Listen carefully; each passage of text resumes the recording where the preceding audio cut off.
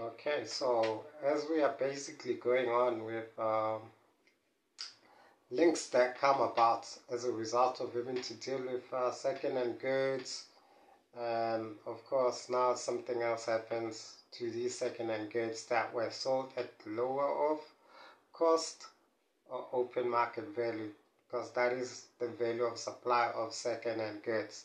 Just keeping that in mind, because that was the link that I was trying to make into links that could happen with other topics in our past closing lesson. But I'd like you to erase that link that I was basically trying to make with second-hand property, because it did not help us in our links in terms of the link that I wanted to basically elaborate, and it will become apparent in this conversation.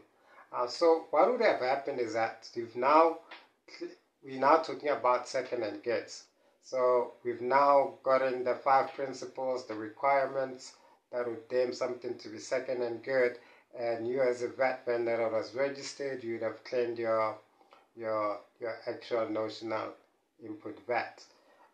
But now you've got this asset within your possession, and subsequently to that, now you suddenly decide to actually export this actual asset. And you can imagine why we'd actually focus on the export of that asset as opposed to us maybe selling it locally, because if we were to sell it locally, that means that we'd be compelled to standard rate the actual asset, because we are VAT vendors, and we are VAT vendors in South Africa. So if we were to sell that subsequent second-hand asset to someone else, we would have levied VAT, which would have been an output VAT. So as a result, SARS would have been able to claim back, a VAT portion of that, which would have been output VAT, had we sold it in South Africa.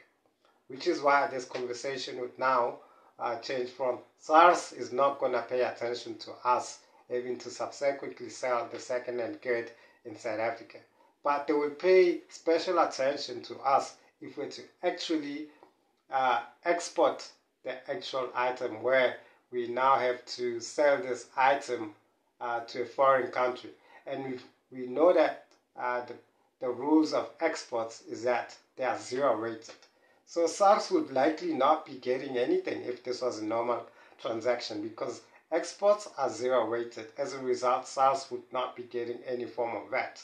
However, now we are basically exporting an item for which we claim input VAT in the form of notional input VAT. Now we subsequently exporting this item at a 0%, because exports are zero rated. That's why now SARS has some sort of like provision that goes after those kinds of transactions, and say, no, those transactions of second-hand goods that were previously purchased by particular vendors and subsequently having to be exported, they will actually have to recognize an output VAT, which is based on the actual cost price. Because in that way, at least SARS would be able to get back an output VAT, because they didn't get anything initially. Remember, they gave you the leeway where you actually recognize notional input VAT. SARS did not get anything, but this time around they will not get away with matter of actually having to sell subsequently as an export, and you'd have the normal principles of zero rating that actual asset for zero in terms of zero rating the asset, which essentially means that SARS is not going to be getting any form of output VAT. So that's why they say no.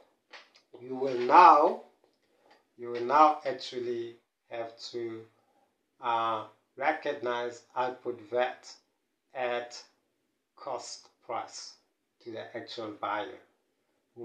So the cost price would be the amount that we would have purchased the actual asset for, irrespective of whatever amount we're selling for. So we'll quickly go into an example and we'll show you that link. So it gets quite exciting because, yeah, it makes sense as well as to why SARS is not paying attention to local parts as well.